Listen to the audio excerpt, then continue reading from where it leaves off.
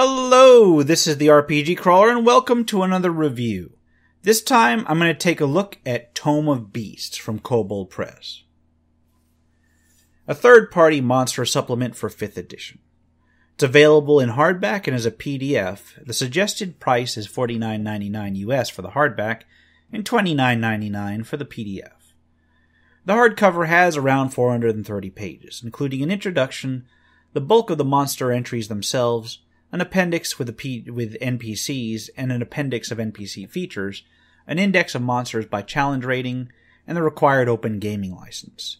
There's some really solid names involved with this product, with Chris Harris, Dan Dillon, Rodrigo Garcia Carmona, and Wolfgang Barr listed as authors, and Steve Winter as developer.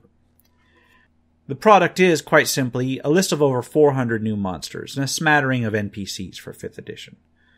It's really huge. Look at this thing. It is thick, and it dwarfs not only the other monster book I reviewed previously, but all the other 5th edition books I currently own.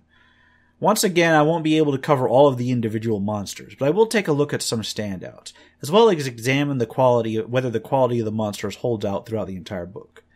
If you're interested in a list of all of the included monsters, the table of contents is available in the preview on RPG Now. So if you want more information regarding that, you can swing by the link I'll put in the description below and check the preview out. But first, let's take a look at the physical details. Physically, the book is really high quality. It's a sturdy, 4-color cover with a nice finish and an excellent binding. The interior pages are relatively sturdy paper stock with full-color printing. I'm no expert on printing, despite having been around it for most of my life. I used to work at an ad agency and so forth. But whereas I would usually simply say whether a product is adequate or not, the physical construction of this book gives me a great deal of confidence that this will last quite some time, and it seems like it'll stand up well to heavy use. Individually, the monster entries are, again, close to the format used in the core 5th edition products, and they've got descriptive blurbs, a few paragraphs of background and lore information under creature-specific headers, then a block of abilities. Each creature also comes with a full color depiction. So I will do this. I don't know if I can catch it up. This is kind of format that you're looking at. Very similar to what's in the Monster Manual. There are occasional sidebars telling of information specific to the Midgard campaign setting, which is another Kobold Press product. Tome of Beasts uses the revised Open Gaming license in SRD for 5th edition, and thus the terminology used in the monster write-ups is very close to the current standard, and many of these write-ups wouldn't be out of place in an actual Wizards of the Coast product. So, the production values are excellent, the formatting is what you would expect of a core product. Where does that leave the actual contents? Well, I gotta admit, it's a bit of a mixed bag. There's none that are really poorly written per se, but the creativity and utility of the creatures within varies. Still, with as many creatures as are listed within, there's actually a fairly good chance that a particular DM will find cause to use a fair number of them in their game. The creatures themselves range from challenge rating 1/8 to a CR of 20, with the highest being a Demon Lord at CR 27. There's no included list of creatures by type, which is a serious oversight. However, it does seem that there's quite a few Fae in comparison to the normal division, and a couple other monster types are really overrepresented, whereas others are really underrepresented. As for the origins of the creatures within, it's a mix of creatures culled from prior works by Kobold Press, converted to 5th edition, and then some new creations, with a scattering of Kickstarter backer creations. Although the art is nice, for the older creations, some of it was taken from prior Kobold Press products, and so they'll be familiar to fans of those products. One of the problems that I have with the creature types in this book is there's a number of redundancies. Some creatures are, while technically different, similar enough in concept and abilities that they probably could have been covered as variations of one another. There's also a distinct lack of entire categories of monster, with a heavy focus on others, as I suggested earlier. Now, that's not to say that the creatures in here are useless by any means. With the sheer number of creatures presented in this book, more than in the core monster manual, in fact, there's gonna be some for every taste in here. There's even more than a few that might fit in well with the old school dungeon style that I personally prefer. So those veterans that are sometimes looking for the let's admit it. Sometimes the older editions were pretty damn goofy.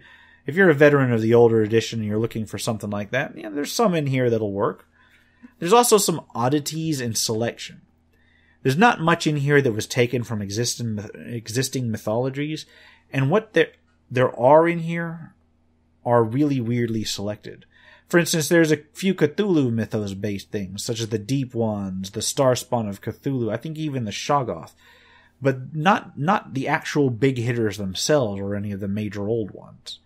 There's the Archdevil Mammon, for instance, but none of the other mythological ones.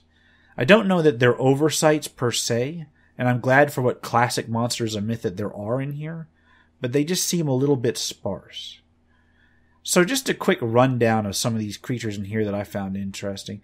There's the Bone Swarm, which is a swarm of reanimated bones treated as one creature. There is a large number of clockwork creatures, as well as dragons and drakes, including the Void Dragon, which just seems to take the idea of over-the-top encounters to a step beyond. The Gnarljack is an animated bear trap that really kind of brings to mind the Chain Chomps from Super Mario Bros., while the Horde Golem strikes me as something really suitably old-school to unleash on an unsuspecting group. It's basically a golem that looks like a horde of treasure.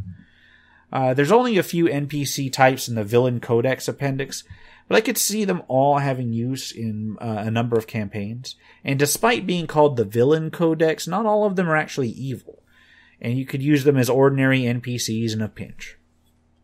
So given the excellent production value and the variety of creatures, what's my take on it? Well, keep in mind that I do favor old school style dungeon crawls and similar sorts of adventures. With that said, I see a large number of creatures that I'd actually like to use in my game. But mostly, it's just because of the sheer number of creatures within. The various monsters described in this book seem to reflect a more modern design principle than, say, 5th edition foes, which I've covered before. And while that's alright and wonderful for most people, I found a larger percentage of said 5th edition foes book, for instance, more applicable to my particular needs, even though there were less monsters overall. Still, I'm glad that I picked it up. There's a number of creature types in here that are comparable to the ones in the core monster manual, yet different enough that they can be substituted in to give players a nasty surprise. But for a DM with a more modern style of game, I can easily see them using a larger number of the creatures in this book than I would. Just a quick note for adventure designers. The Tome of Beasts does use the 5th edition Open Gaming license, and the Open Gaming content declaration up front is very simple.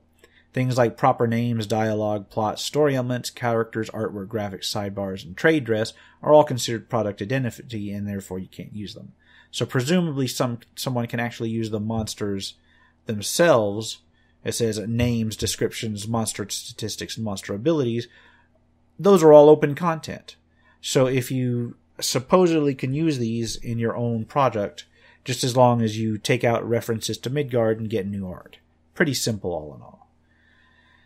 So, I'm going to get some use out of it. Maybe not as much as some would, but enough to make it worth my while at least. It's a pretty and a durable book, I'll give it that. So I'm going to go ahead and put it on my shelf, and it'll likely be hit from time to time as I pull it out for adventure ideas. If you're interested, I'll put links in the description below where you can get the PDF and then the hard copy itself. And I'll leave it at that. For now, this has been the RPG Crawler with my review of Tome of Beasts. If you like what you've seen, remember to leave a like, comment if you've got feedback, and subscribe for more RPG content. If you want to help support my content, I do have a Patreon account, the link of which can be accessed below or at the end of this video. Until next time, take care and goodbye.